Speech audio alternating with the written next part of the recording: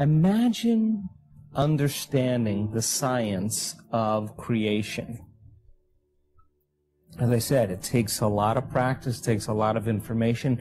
We don't go for the whole enchilada. We teach people methodically, step by step, on how to build. On every day, they build a little bit more, they build a little bit more, they get a little bit better. Imagine that you do that to such a degree that you understand how to do it all the time. Now, you're not going to sit down to do the work and be like, oh God, I got to go create now. You're going to be pretty inspired to create. You're going to enjoy it. It's going to be something that you look forward to.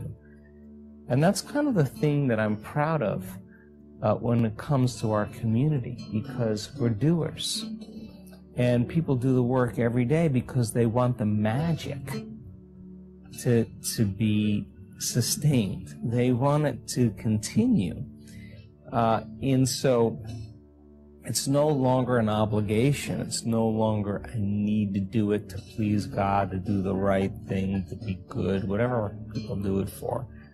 This is because they want to keep that kind of crazy world happening. And if you're in the belief system unconsciously that your body, local in space and time and three-dimensional reality, and you're trying to reach your goals and create your vision and do all this stuff, and you're a body, matter, trying to change matter, then you have to drag your body through space every single day to get what you want, back and forth to work, whatever. And it's going to take you time to finally get your goals. That may take you a couple years. Well, that's because you have to think that I have to move my body to go get what I want. So then I got to compete.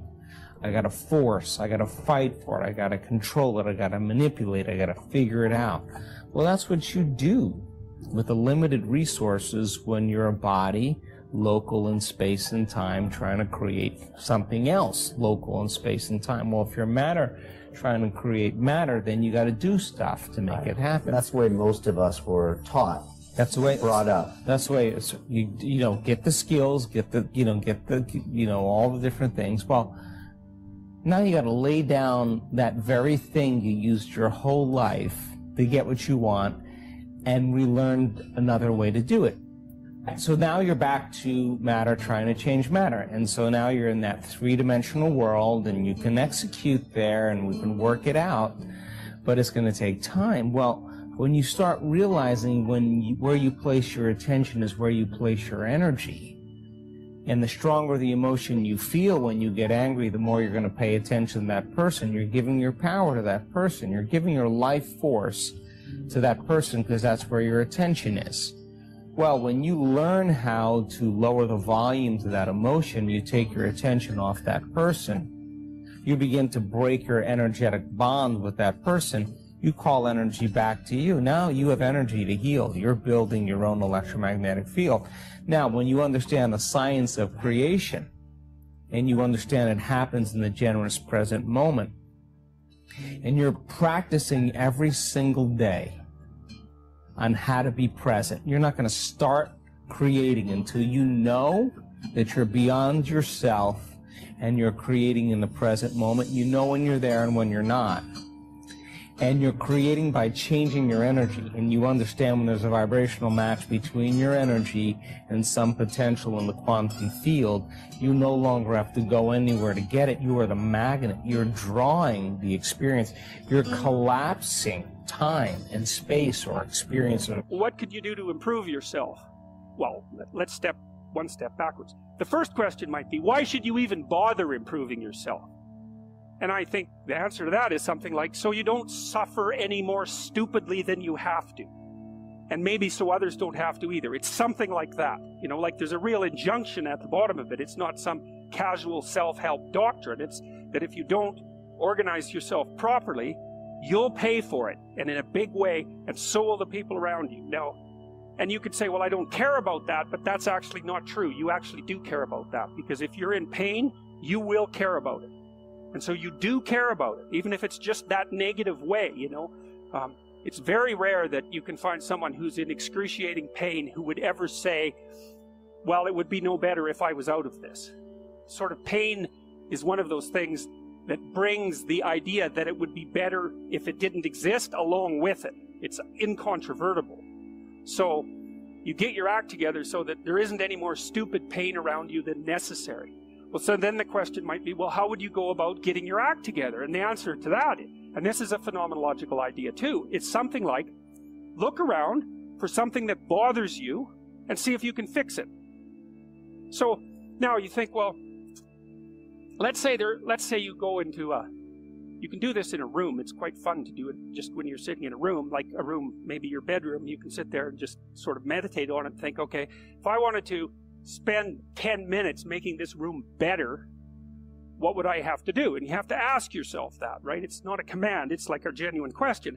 And things will pop out in the room that you know, like, there's a stack of papers over there that's kind of bugging you, and you know that maybe little order there would be a good thing, and you know, there's some rubbish behind your computer monitor that you haven't attended to for like 6 months, and the room would be slightly better if it was a little less dusty and the cables weren't all tangled up the same way. And like, if you allow yourself just to consider the expanse in which you exist at that moment, there'll be all sorts of things that'll pop out in it that you could just fix. And, you know, I might say, well, if you were coming to see me for psychotherapy, the easiest thing for us to do first would just be to get you to organize your room. You think, well, is that psychotherapy? And the answer is, well, it depends on how you conceive the limits of your being. And I would say, start where you can start. You know, if something announces itself to you, which is a strange way of thinking about it, as in need of repair, that you could repair, then, hey, fix it. You fix 100 things like that, your life will be a lot different. You know, I often tell people too, fix the things you repeat every day, because people tend to think of those as trivial, right? You get up, you brush your teeth, you have your breakfast, you know, you have your routines that you go through every day. Well, those probably constitute 50% of your life. And people think, well, they're mundane, I don't need to pay attention to them. It's like, no, that's exactly wrong. The things you do every day, those are the most important things you do. Hands down. All you have to do is do the arithmetic. You figure it out right away. So 100 adjustments to your broader domain of being, and there's a lot less rubbish around, and a lot fewer traps for you to step into.